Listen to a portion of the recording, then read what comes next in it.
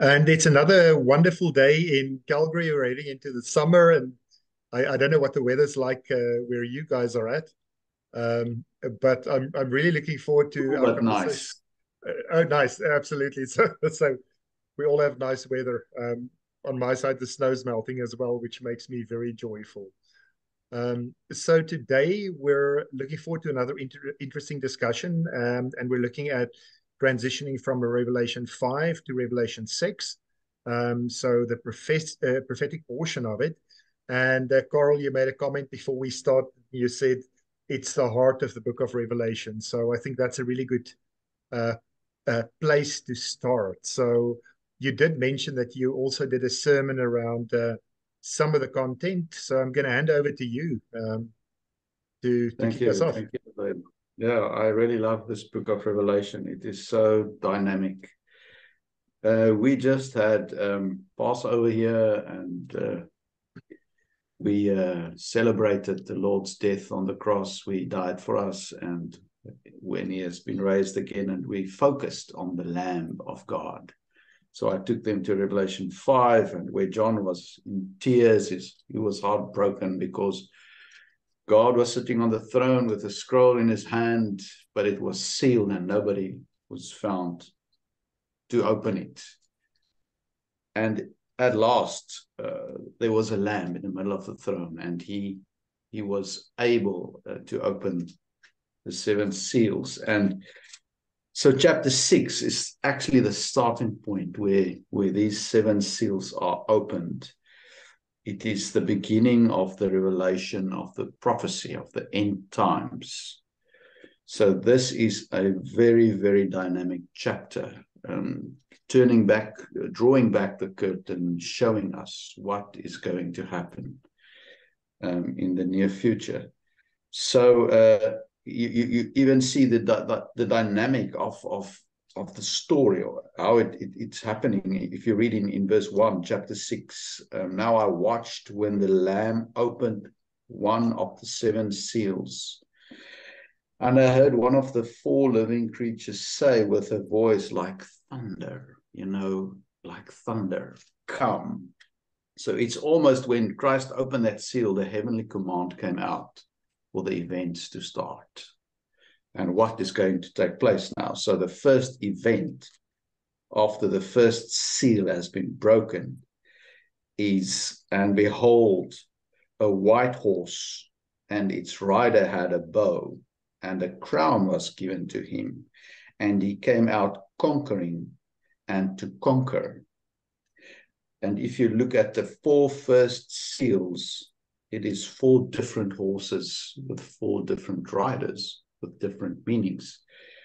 So, yeah, maybe we can start and look at the meaning of these different horses. Or maybe I should just mention all four of them. That'd be The first nice. one is the white horse. The colors are also important, of victory, the horse. The second, when he opened the second seal, I heard the second living creature say, come. And out came another horse, bright red. Its rider was permitted to take peace from the earth, so that people should slay one another. And he was given a great sword.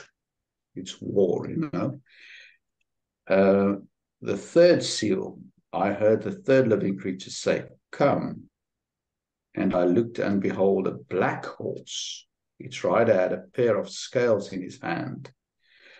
And I heard what seemed to be a voice in the midst of the four living creatures saying, a quart of wheat for a denarius, and 3 quarts of barley for a denarius, and do not harm the oil and the wine.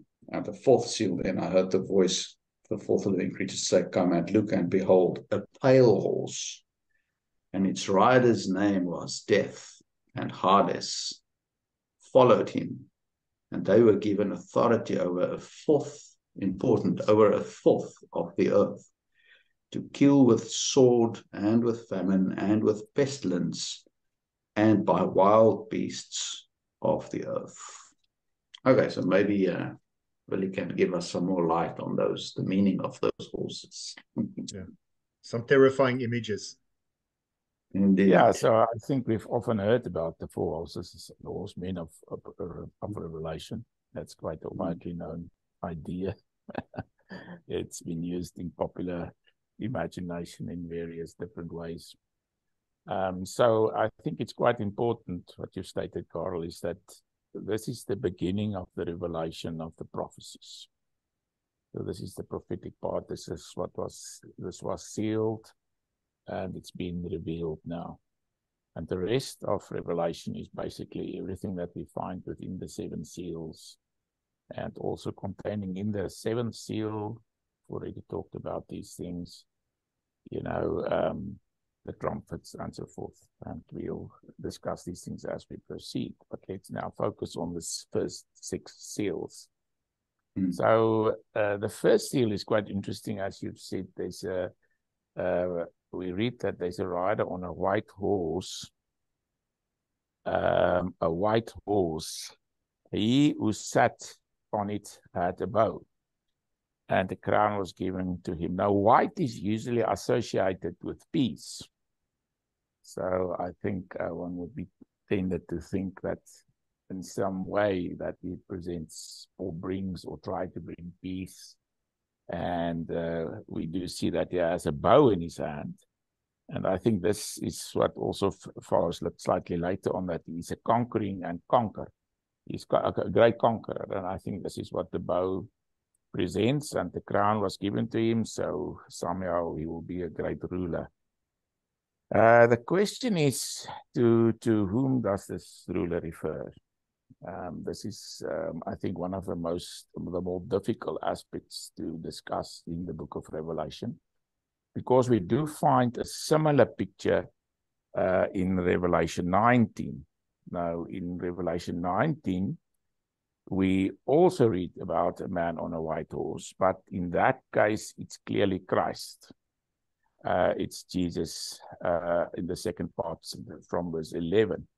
And one of the interesting differences, is that Christ comes with a sword, whereas this individual comes with a bow as well. So there's there's a definite difference between the two, as you've just mentioned. So although Christ also rides on a horse, and that's quite late in the book, quite near the end, and we do read that he rides out in a great and mighty war in that case. It seems to be the final war. I think most likely in terms of Revelation, probably the great war of Armageddon that's been spoken of. But the difference is a sword going out of his mouth, and then he doesn't have one crown, he has many crowns, because he's not merely a king, he is the King of Kings. So the question is whether this verse in chapter 6, verse 1 refers to Christ or not. Another one that is bringing peace and is, comes as a conqueror. In which case, maybe it's some kind of antichrist that's being referred to here. And I think this is what is quite interesting, is to make a decision on this is not easy, because, there are many different viewpoints, and one will have to ask, so, how are one going to decide between these views? And in my way of thinking, we shouldn't read Revelation on its own. It's extremely important to read Revelation together with other Bible prophecies.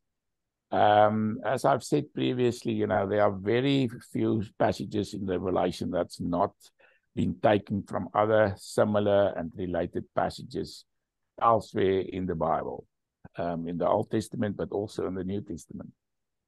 And in this case, it seems to me that the closest parallel is definitely the prophetic discourse. So if one compares... Just explain it. That's Jesus in the yeah, last... Yeah, in Matthew, for example, especially Matthew 24, where Jesus predicts the destruction of the temple, the signs of the times, the end of the age, all these things. So in this case, we read how Jesus sat on the Mount of Olives, where the disciples came to him and he asked him, tell us when will these things be? It refers to what happened just previously regarding the temple and so on. And Jesus and the other question is, and what will be the sign of your coming and of the end of the age? I can probably And just read that verse 4 and 5 if you wanted to. Okay.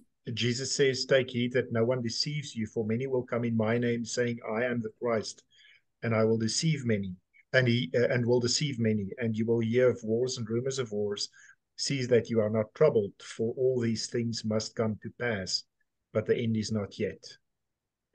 Yeah, and then if you read also verse 7, maybe, Labai. Yes, for nation will rise against nation, and kingdom against kingdom, and there will be famines, pestilences, and earthquakes in various places. All these are the beginning of sorrows. Yeah, so the things referred to here are things very similar to the kind of things that we read about in Revelation 6. So if we do take these two chapters as kind of being in parallel, then we do find here, first of all, false Christs, a reference to false Christs. And then we find a reference to great wars, rumors of wars. And then we do find a reference to famine, to pestilence, all these things. These are exactly the same things that's being referred to in Revelation chapter 6. So since these things, it's actually in the same order. So it's first the false Christs, then wars that's mentioned, then famine, and then pestilences and, all those things, many people that will die. So this is very much the kind of order that we find in Revelation 6. And this implies that the man on the white horse with the bow in his hand is basically not Christ. That's why there's a contrast between the way that Christ is depicted on the white horse in great power and glory in chapter 19 from verse 11, with many crowns on his head, and quite differently from this particular depiction here. So it seems then that maybe this refers to or is related to what we find in Matthew as a reference to false messiahs, to a false Christ and false Christs. So it's first the false Christ, then maybe the white horse will refer to a false kind of peace that will bring upon the world, and then the red wars, the wars, etc. And we can proceed with all these things.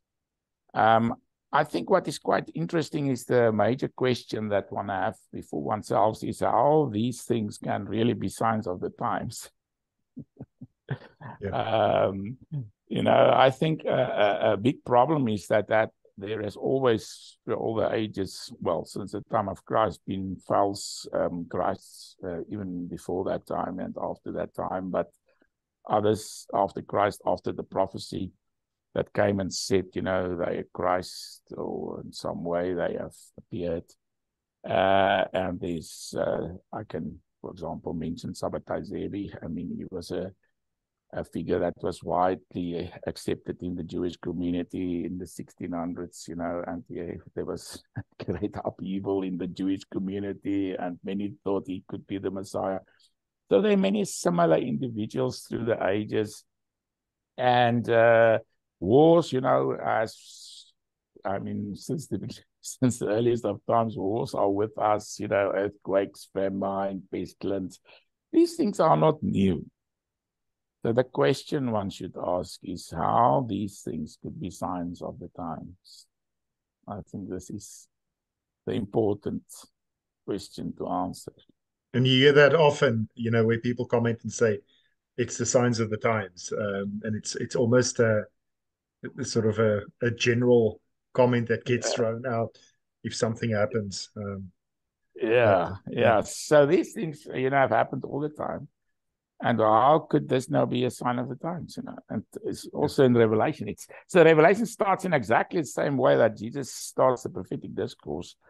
And, but he starts it with false Christs, and then wars, and then famine, and then pestilence and death. It's exactly the same order also.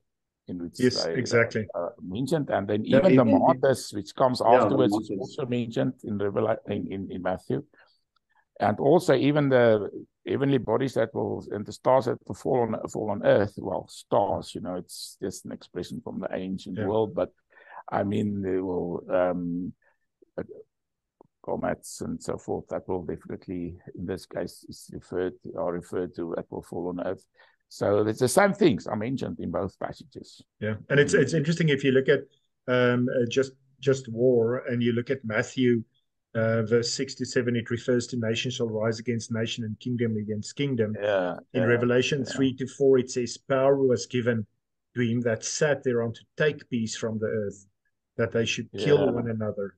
So exactly the same. That's the second one, eh? That's the red horse. Yeah, Yes, so yes, then after seems to be a false peace, and then this great wars that erupts. But I think the answer to that problem is found in chapter 8, in Revelation chapter 24, verse 8. I think you've read this passage. Matthew. All these are the beginning of the sorrows. Matthew. Yes. Yeah, so the word sorrows are actually as the key. This is the key for understanding this passage. Because the word sorrows is actually refers to the kind of pain, the birth pangs that a woman experiences before giving birth. This is what is actually mentioned here in this instance. So this means that we should have a look at that, and I'm trying to understand these things. So what is important about birth pangs is there's an intensification. It's closer in time to each other. It becomes more intense. Eventually comes the moment of birth. And in the same way, these things will become more intense. It will become more drastic and, follow on each other in a higher intensity, in a higher frequency and intensity, and eventually will be the coming of Jesus Christ. So and I think that's Yeah.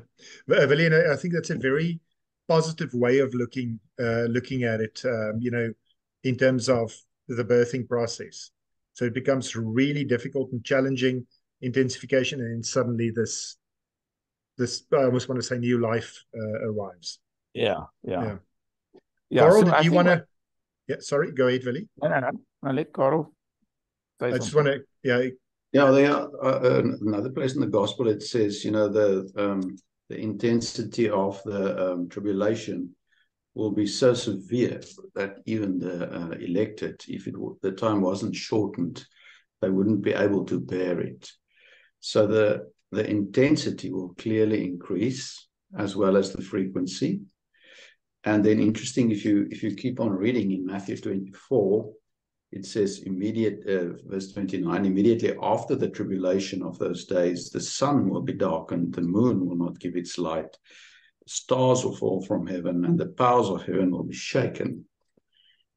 So we read about earthquakes and nature being disrupted, but it will reach a point where it is so severe that, even the very steadfast powers of nature will be affected. That we thought, in our language, we have all these idioms, as sure as the sun comes up, it is set. But there will come a time that even these things will be shaken. It will be so severe. And if you continue to read the seals being opened, I think it's the 6th one. We have not touched upon it yet, but there you also see how severe these signs will be. If we, the first 4 seals were the riders of the horses. The 5th one is the martyrs. It talks about the martyrs, which were also mentioned in Matthew chapter 24. And then these signs on the cosmic powers. Verse 12, Revelation 6:12. When he opened the 6th seal, I looked, and behold, there was a great earthquake, and the sun became black as sackcloth. The full moon became like blood. You see the precise same things mentioned. The stars fell from the earth. The sky vanished.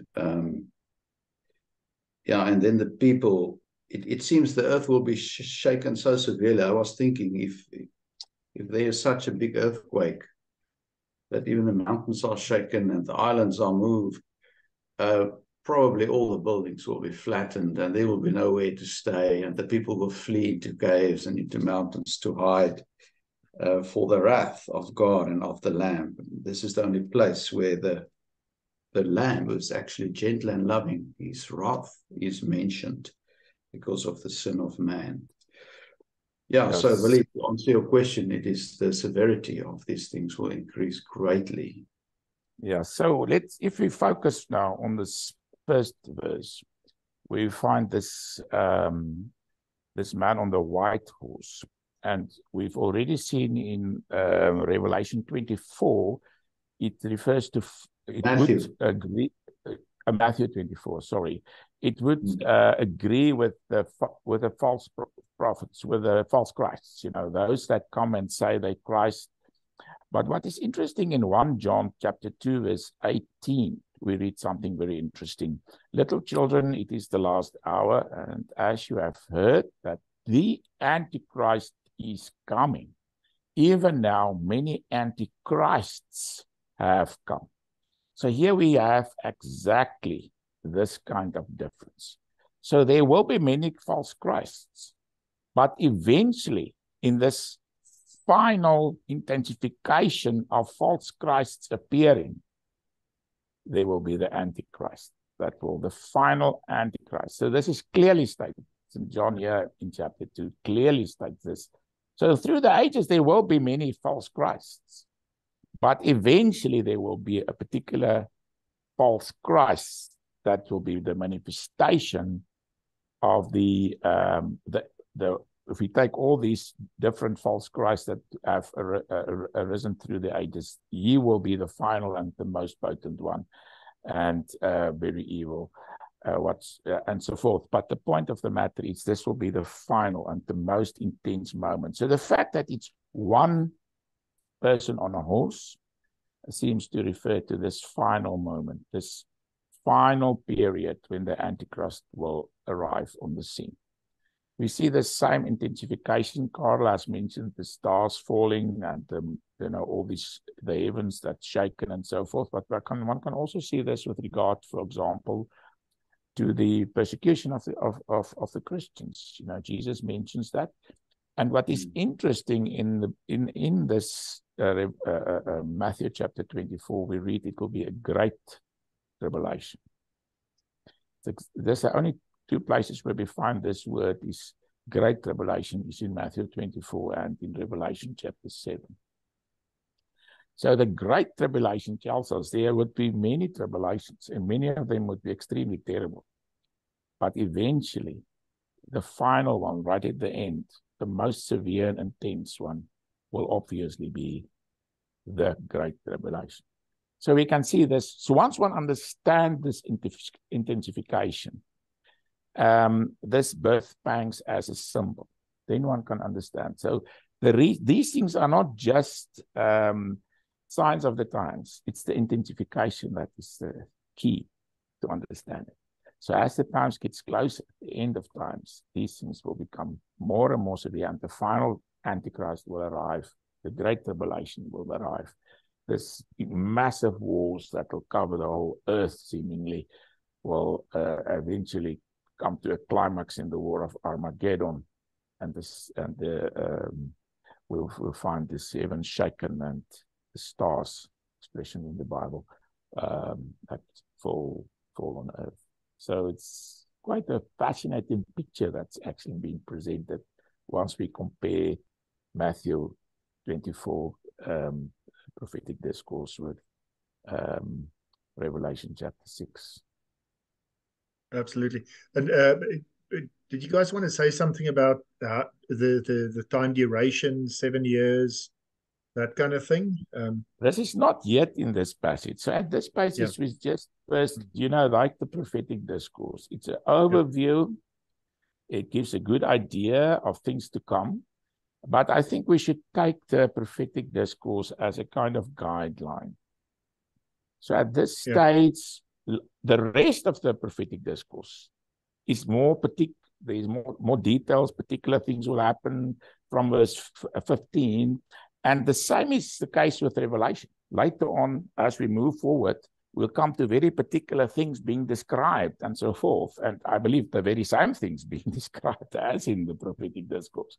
But at this stage, chapter 6, it's just a kind of overview of these things that will come to pass, and how these things will become in greater and greater power on earth, more intense, greater in frequency. We will see terrible things in a way that we have not seen. So it's a similar things, but the scale all over the earth will be really terrible. So I think, in my way of reading it, this white horse most likely refers to peace. Maybe the Antichrist, the final Antichrist, will bring a false peace. And then the result will be the second horse. We read that in the second verse 3, né? Yeah, verse 3. Yes. That he will take the peace, he will remove the peace from the earth. And so that the people would kill each other. And there was given to him a great sword. So clearly this is terrible wars that we're talking about. So terrible and ugly wars will break out. Now, the intensification of war, one can, for example, refer to, there were many wars throughout the ages, terrible and great nations fought against each other. But, a century ago, we had the First World War. And then we had the Second World War. So this is the first time in history that the whole earth became involved in war. And what the Bible is actually saying is that, people often talk about the possibility of a Third World War. So in this way of understanding things, this is exactly what will happen, is that there will also be an intensification of war. So in the same way that the First War and the Second War, there was many nations all over the world becoming involved. Definitely in future, I believe we'll see similar things happening, even on a larger and a more massive scale. And then on the third, when it comes to the third seal, the black horse he had a pair of scales in his hand, and this refers to scarcity of these things that will have to be weighed carefully. And he refers to about you'll have a meal, you'll have a day's work for a meal of wheat, and a day's work for 3 meals of barley. It'll be really, food will be scarce, it will be famine, it will be extremely difficult times. And then in verse 7, death. Other things like it actually mentions all these things, but clearly pestilence, all these things are involved here. The hunger, death, and so forth. So one can see how these things progress. The one, not necessarily, I think these things would not necessarily follow on each other, but all these things will happen, and one will be probably related to the other. During the war, one finds scarcities. For example, we have now seen with the war in Ukraine, where, for example, many nations that were dependent on the Ukraine for grain had severe shortages. And, when the war is really a great war and it involves, also wars in the sky will be blackened. It will be really a terrible time, I believe. So I do have one question. This is actually that I get from people. So when you look at the rider of the white horse, that represents an individual. Now, if you look at the pale horse, you look at the black horse, you look at the red horse, how do you see that as specific individuals? Does it refer to situations? And I know we're going to go into more depth around that, but just for those guys that are a bit more curious. So, in my view, it's possible that the first horse refers to a particular individual because he got a crown and he's going out to conquer. So it seems that it's more than just a piece or something. It seems to reverse. But in the other cases, I think it's more symbolic, just referring to war that is coming, and all these other things that's being referred to. So I won't see that necessarily as individuals that's being involved. Yeah, I just think that it's just symbols for these things that will follow on each other and maybe at the same time, but it's been expressed in this progressive way as things that will happen in the same way that we found it mentioned in that order in Matthew 24. Yeah. Carel, anything else to add to that? Yeah, as Willie has mentioned, it seems that Revelation chapter 6 is almost like an introduction and an overview of what of the end times, but also of how things will be in these last ages. It will not be peaceful and smooth riding. There will be wars, there will be famine, there will be earthquakes and so on. But it will grow more intense, as the image of the birth pangs explains to us. And then it seems that in the seventh seal, it is like the book or the prophecies zoom in on the last short period of time in much more detail. How will it be close to the end? And specific events and detailed events are explained, and what will happen in Jerusalem, and so on. So it seems that chapter 6 of Revelation, in a sense, determines what would life on earth be in these last ages. It will grow more intense, but then when the end really comes, it explains it in much detail. How will it be? What will happen? But it will not be that different. It will be the same things repeated, but the scale will grow. I think it says there 1/4 of the earth, and later you read that this judgment will be 1/3 of the come over 1/3 of the rivers and the people, and later on I think it's 2/3 if I remember correctly. The entire earth, yeah. Well, the whole earth, yeah. So clearly you can see the intensity growing. So this actually paints the picture. This chapter 6 paints the picture. What life will be on earth after Christ has lived, and when he will come again, what life will be, and how it will be at the very end. Yeah, and I can also mention the fifth seal. He opened the fifth seal, and I saw under the altar the souls of those who have been slain for the word of God and for the testimony which they held. And we see them in heaven. They are standing under the altar, those that had been slain. A rope was given to them, and we read that they should rest a little while longer until both the number of their fellow servants and their brethren who would be killed as they were completed. So this is quite terrible. So it means that through persecution, these people had died. We see them under the altar in heaven, where they've gathered.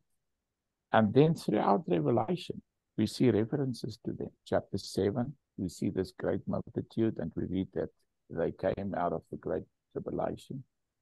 We read about them later on in chapter 15, standing in at the same place in heaven, where we also read about these martyrs. We read about them in chapter 19.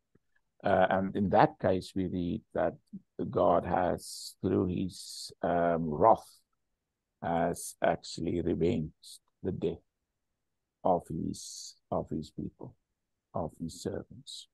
So there's also a continuation through Revelation regarding the martyrs. I also, sorry, Willie. No, it's fine. Yeah. Just to add on the martyrs, I've also come across some interesting information about the altar. On the altar, sacrifices of blood were brought, animals were slaughtered, and it was actually the blood that brought the what is verzoening, propitiation. But in the Old Testament, it says that the soul of the animal or of the person is in the blood. If the blood is gone, the life is gone. So in that sense, like you see, Abel was killed, his blood was shed on earth, and his blood was calling out to God for justice. That's interesting. And in the same way, it seems that the blood of the martyrs is calling out to God for justice, not for revenge or to be bitter, but for justice.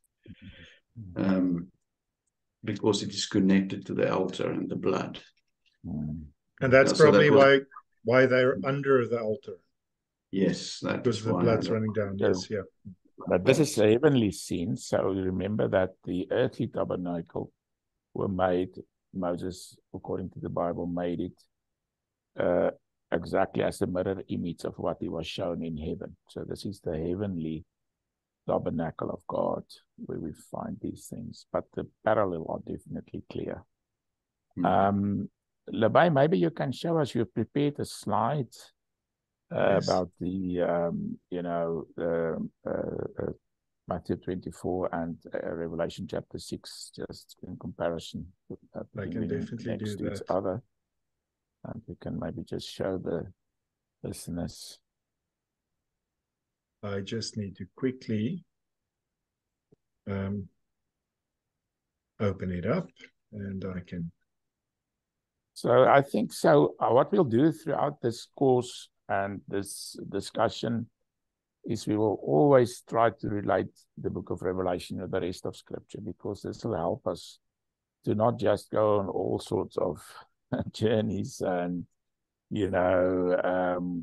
paths that is, leading us to different, in different ways. One can go actually on any path from Revelation, because, there's so many possibilities to understand the symbols and so on. So if one don't have a sort of guide, then I think one could end up being really understanding it not in the right way. So it's very important to take the rest of Scripture as our guide. So this is what we're doing. Levi, so if you can show that to us. Yes. Yeah. So, did you want to quickly run through that, Willie, or do you want me to read through it? Yeah, so I think we've already gone through everything, but so what we just see here, on both sides is in the first case, it's deception, this white horse, and he's we've seen that he agrees with the false messiahs, the false Christs. So that's the reason why we came to the conclusion this is most likely a reference to the final Antichrist. That will be on the scene. Then in both cases, we have a reference to war, we have a reference to famines, death, and so forth. We have the martyrs in both cases, mentioned in both passages, and we have these great signs in heaven, the blackening of the heavens, of sun and moon, the stars that will fall on earth, heavens that will,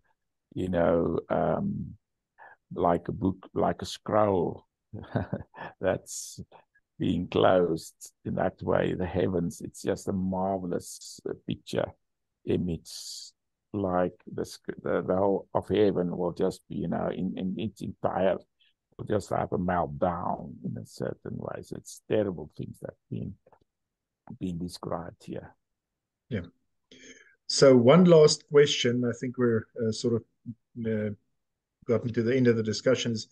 As the body of Christ, how do we prepare for these things?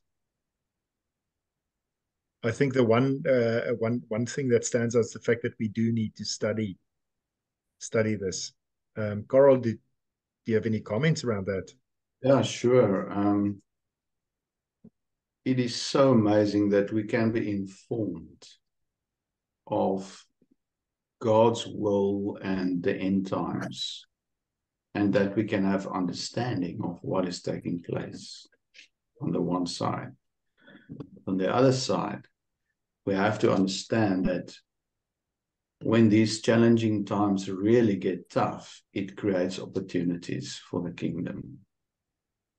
When people are in despair, that is when they call out to God. And that is when the church and the children of God must react and say, the Lord is still there.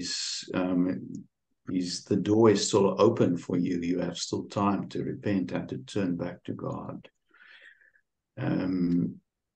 Even, many people go into war zones and where there's famine. And like now, I have a good friend in the Ukraine. And there are teams of people reaching out to the people who are trapped in the bomb shelters, who have no food, old people, and they go and help those people, and they serve them and they love them. So it really, as the end times will get tough, it will also create opportunities for the kingdom, which we should use to get people into the kingdom. Yes. Willie. Yeah, and I think Jesus have said, I've said all these things beforehand. So when they happen, you will remember that I have told you that it will come to pass. Isn't that beautiful? So I believe that this is the wonderful thing, that as these things unfold, we know that this is what the Lord has said to himself, that these things will happen. But we will, next time as we proceed and we come to eventually after the seventh seal and so on, we'll discuss in much more detail the particulars given in the book of Revelation. But it was nice looking at these things. Perfect. And Willie, what will we be discussing during the next conversation? I think next time will be chapter 7. We move from chapter to chapter, so I believe next time will be chapter 7. That's for anybody that wants to read chapter 7 before you have the discussion, what do you think they should be focusing on? One or two key points. The two parts, 144,000, and those that came out of the Great Tribulation, so they can just read it and maybe read some commentaries, that they have some background, and maybe being an informed listener, and they could send us questions. We would be glad to receive questions for discussion as we proceed with this. Absolutely. That'd be wonderful. Well, thank you very much for your time. I really appreciate it. My day is basically starting so I can go out into the sunshine, whereas you guys are heading into the evening. But thanks very much again. And if anybody wants to send us some questions, info@thebiblegps.com. And again, I just wanted to refer to at the bottom of the YouTube little clip, there is some links to Willie's blog post, to the Bible GPS website, and some other bits and pieces. So feel free to take a peek, and please like and share this YouTube video as well. It'll really help us out. So thank you very much, guys. I appreciate your time. For more information about the Bible GPS, please visit our website at thebiblegps.com. Please subscribe to our channel, share the video, like it, and leave us a comment. You can also support our ministry by donating. All the information is in our website. Thank you and God bless.